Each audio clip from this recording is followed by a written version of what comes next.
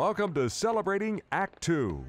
Celebrating Act Two is the user manual for the second half of your life. Hello again, everybody. Thanks for joining us on Celebrating Act Two. As you can see, Art and I are with our favorite movie mogul, historian, Manny Pacheco. Manny, great to see you again. Well, I'm happy to be here, master of my own fate, I guess. And I, as always, thoroughly appreciate John stepping on my lines so that I remember how to lead into this stuff.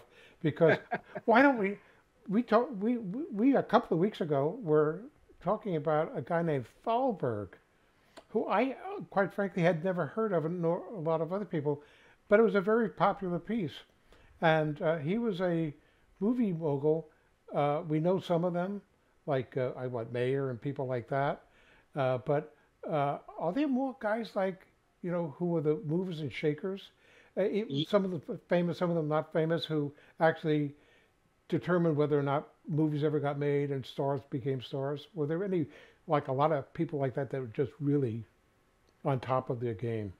Well, there's a lot, but let me first start by saying you were right. That Irving Thalberg piece, who knew that that was going to be our most popular interview of this entire Celebrating Act Two segment with me as your guest. I was very pleased to see the number of hits. Wow. But to answer your question, Art, yeah, and you can't really have a library or catalog of filmmaking if you don't have the studio and all of the supporting pieces behind it. And it takes a movie titan, a movie mogul to be able to do that. And I mean, let's face it, the idea of being a movie maker or mogul stretches back to the origins of cinema itself. I mean, you had the Lumiere brothers who didn't know how to tell a story, but they sure knew how to put celluloid together and then make sure that it was distributed to audiences across France and then across the United States. And they influenced, of course, another French filmmaker, Georges Méliès, who, of course, was able to put together his own studio, sold his theater that he owned, and created a movie studio before World War I, just about the turn of the century. And for like about a decade, he was able to just churn out movie magic that is all but lost because everything was made on nitrate. And of course, nitrate is actually, it destructs. Of course, he almost became forgotten because of the war, and all of his stuff was lost. But a few things remained, especially A Trip to the Moon, which was his most popular piece. But then you get into the tried and true era of movie moguldom, and I think it begins with a very familiar name. The first U.S. movie studio was run by Thomas Edison. So Edison owned the first movie studio, and of course it was based in the East Coast, I believe in New Jersey. And then a bunch of immigrants from Europe, maybe Russia, Eastern Europe, and they came to the United States with the idea of making movies. Maybe they learned it from Méliès. Maybe they just were enamored by the idea and the prospect of working in the United States because they saw maybe some U.S. stuff. But everything kind of congregated around the Nickelodeon and then movie palaces that were built on the East Coast.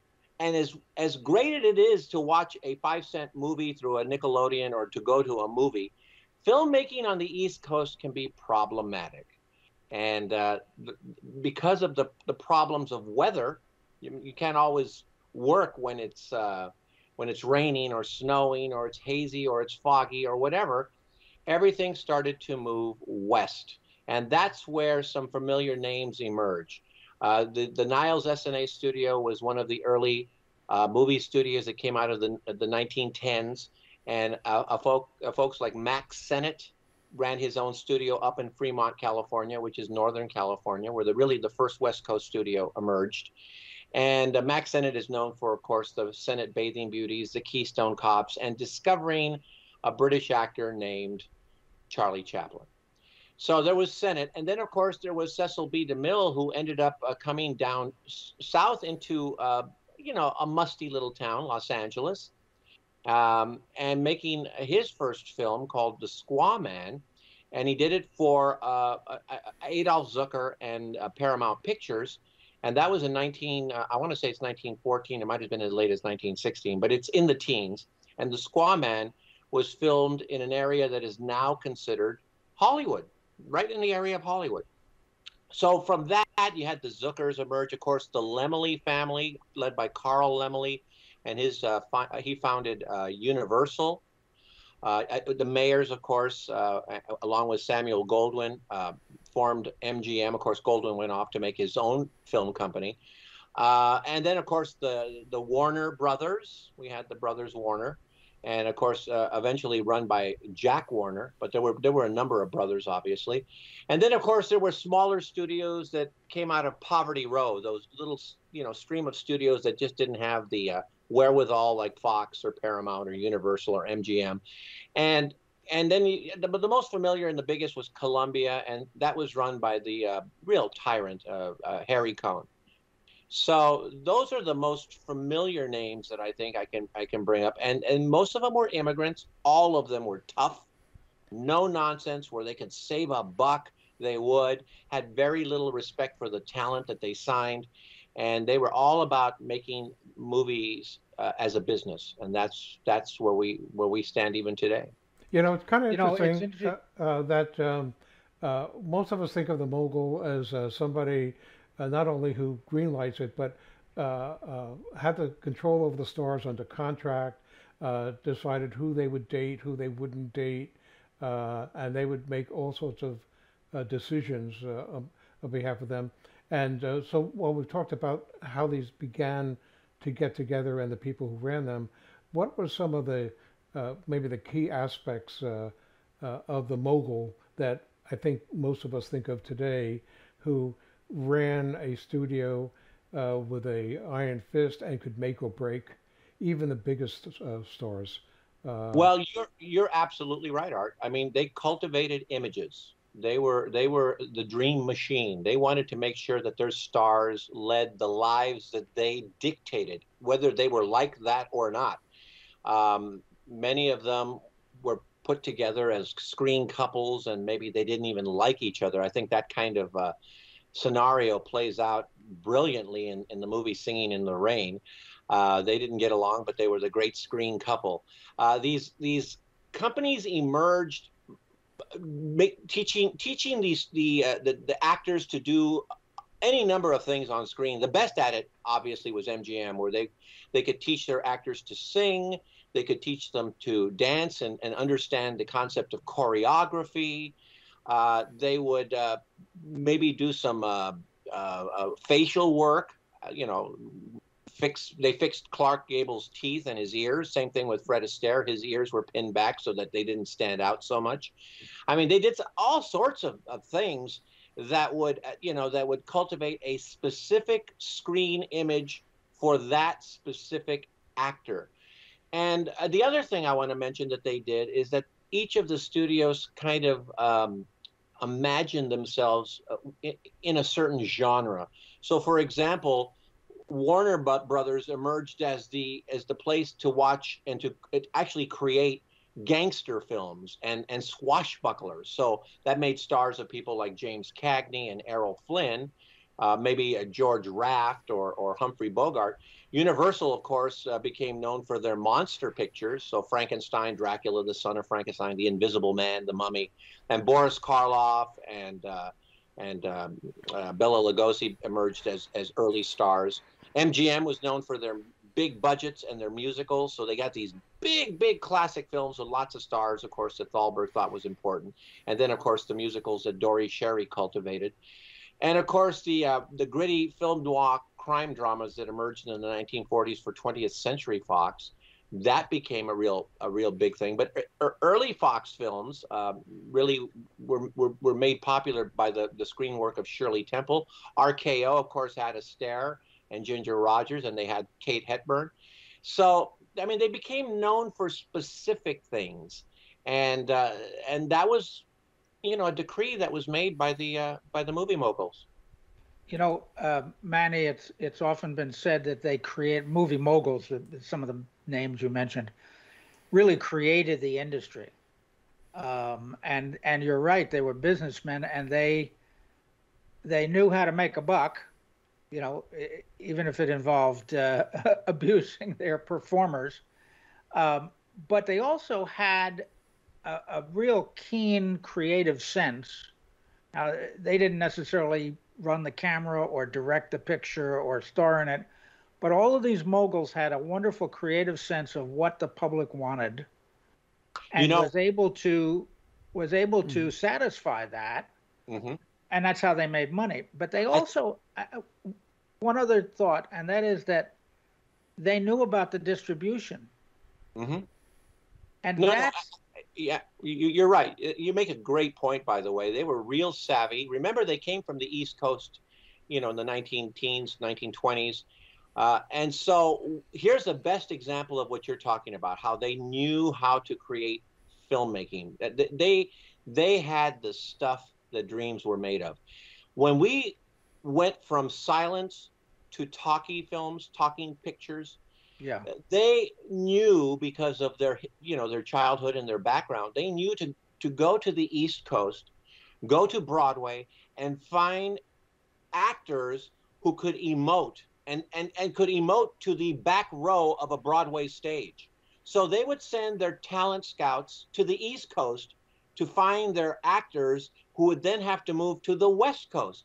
And I mean, a litany of great actors emerged: Betty Davis, Katharine Hepburn, Clark Gable, Lyle Talbot, Alan Jenkins, Spencer Tracy, Pat O'Brien, Humphrey Bogart. These were all out of Broadway, and it's because of the savvy attitudes that these moguls knew what Broadway stood for, that they could find emerging screen talent. And I think that was one of the reasons why movie making really exploded in the 1930s and the 1940s.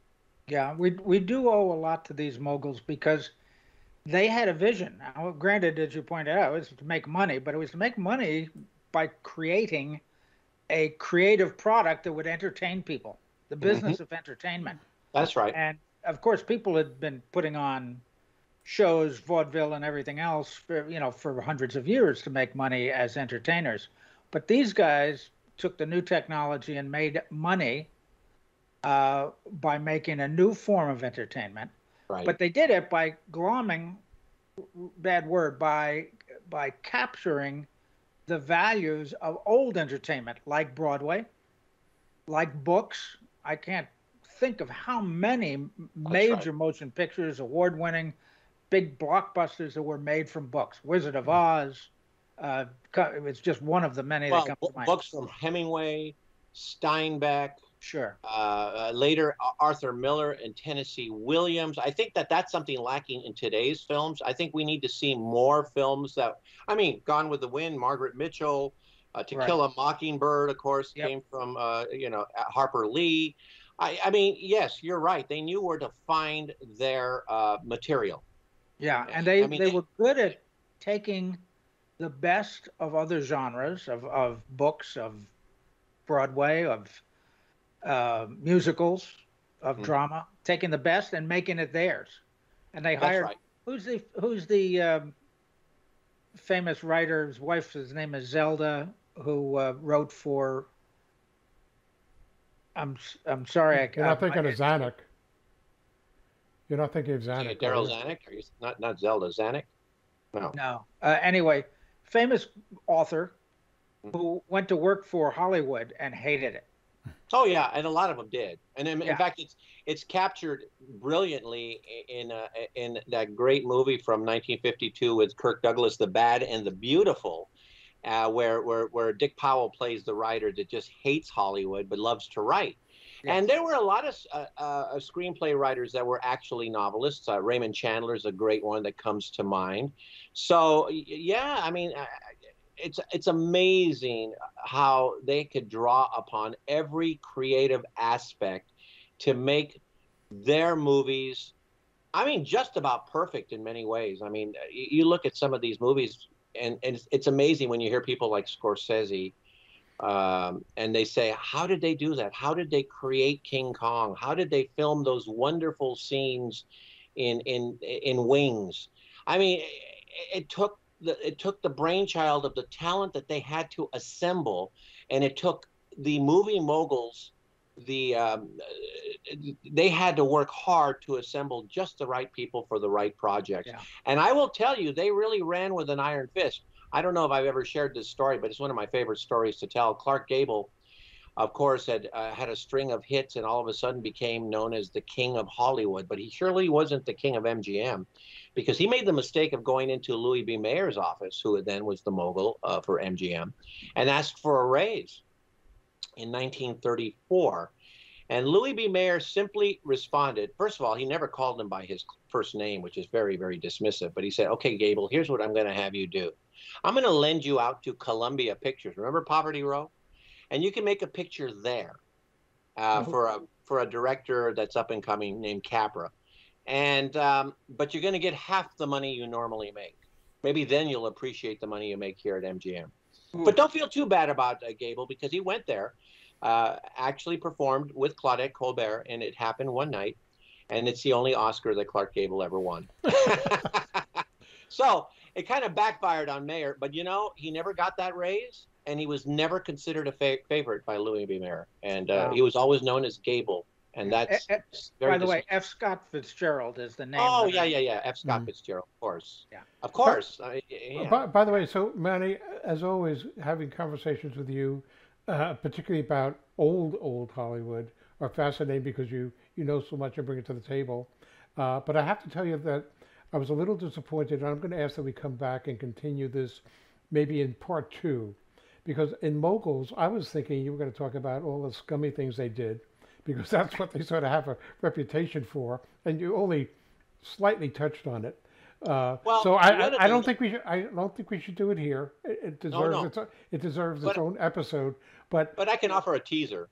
Yeah, but the only thing is, I will say that what I was thinking is many of the things that they are purported and reported to have done would probably have put them in a jail cell today. No, well, I don't have anything that's scummy, but I mean, they all worked together to make TV a flop. I mean, they really commingled amongst themselves, just much like the way the NFL owners kind of commingle, and they really worked hard at making sure that TV would fail. Now they failed, and there's plenty of reasons why they failed. Obviously, I Love Lucy, the coronation of Queen Elizabeth, the shot heard round the world between the Giants and the Dodgers, the 1952 presidential election, all of that worked against the filmmakers and moguls, and they should not have succeeded in trying to make television fail. It should have succeeded. But one of the things that they actually did is they kept the Oscars off television